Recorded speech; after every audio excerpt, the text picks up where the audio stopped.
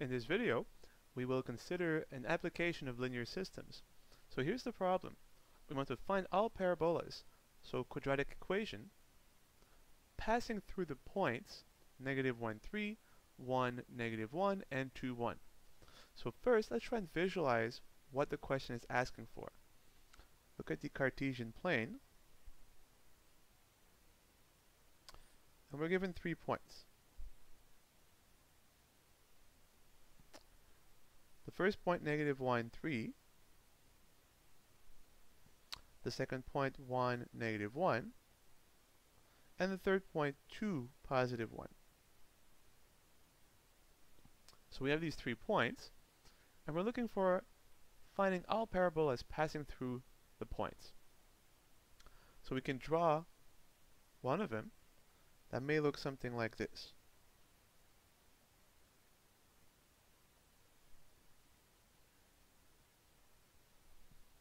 There may be others, we don't know, but we'll find out as we go along.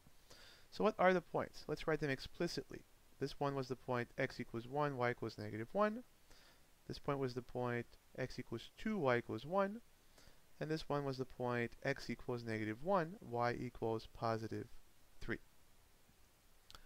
Okay, well, if we want to find the parabolas, we have to find the equations. Well, if you remember, a parabola is simply a quadratic polynomial.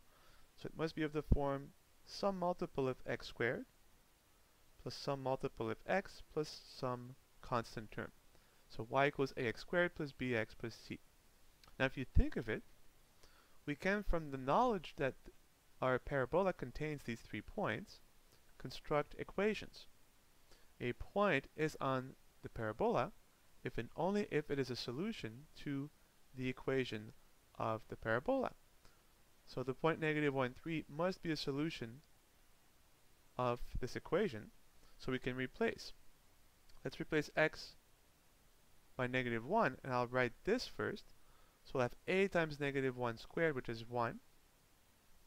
I can write it here, so -1, 3. This point implies that we get the following equation. As I said, I will write this part first, then equals the y value. It'll be clear why in a second.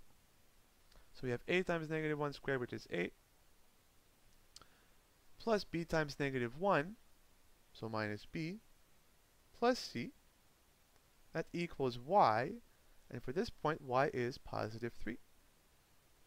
So you see that the fact that this point is on the equation of our parabola means that the coefficients must satisfy this linear equation. But it's not the only one. This point also must satisfy the equation of our parabola, so we can make a similar substitution. Sorry, +1, -1. So we replace x by +1, and we'll simply get a plus b plus c equals y, which in this case is -1. And finally, third point, third equation, +2, +1. If you replace x by 2, then you get 4a plus 2b plus c,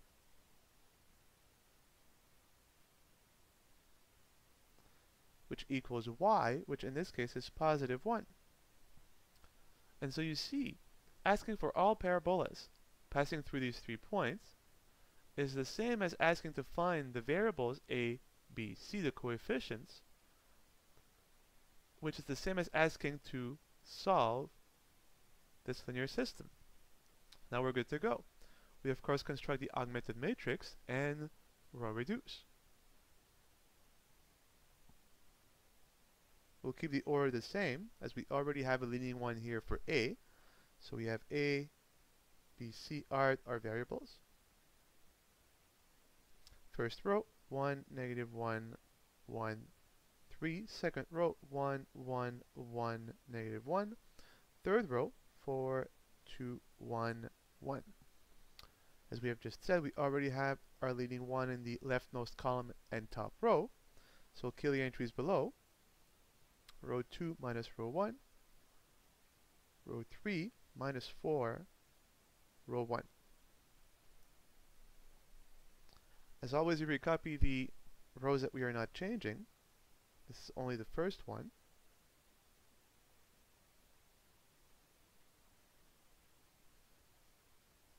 One minus 1 is 0. 1 minus negative 1 is 2. 1 minus 1 is 0. 1 minus 3, negative 4. 4 minus 4 is 0. 2 minus 4 times negative 1 is plus 4 is 6. 1 minus 4, negative 3.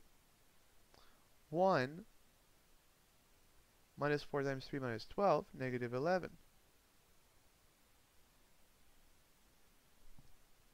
Well, we can easily get our second leading one by multiplying row 2 by 1/2. And this is great because of the 4 here, we will not have any fraction. So 1/2 of row 2.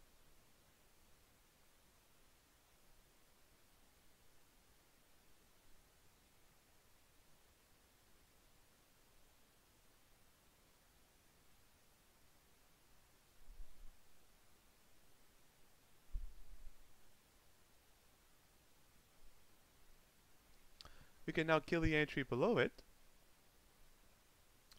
by doing row 3 minus 6 row 2. We can recopy our first two rows.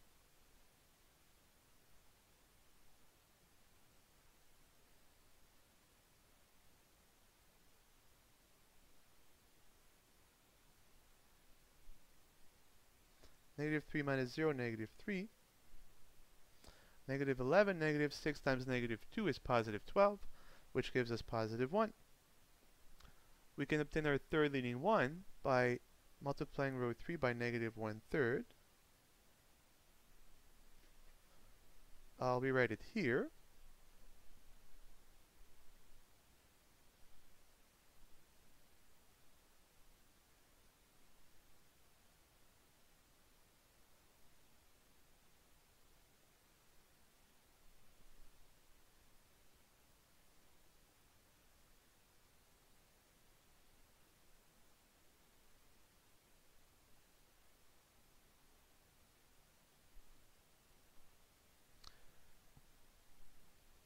Let us remind ourselves that the variables were a, b, c.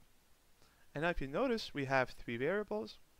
Each one possesses a leading one, therefore each variable is leading, which implies that we have a unique solution.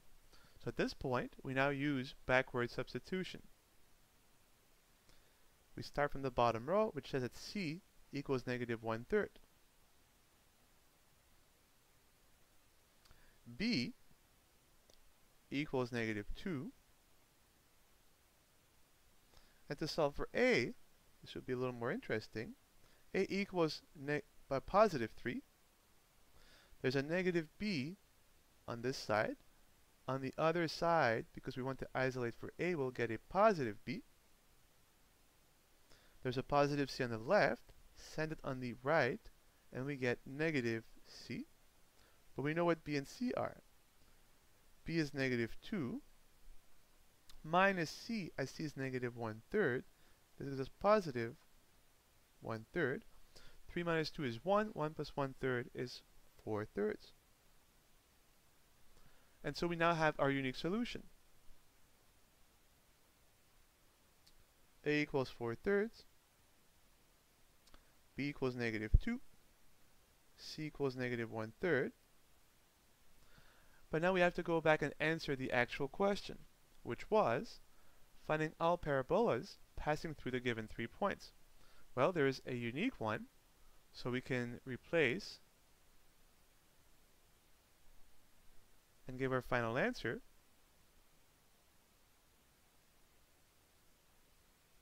And the unique parabola will be y equals a, which was 4/3, plus bx, what b was negative 2, plus c, which was negative 1/3. And there you have it.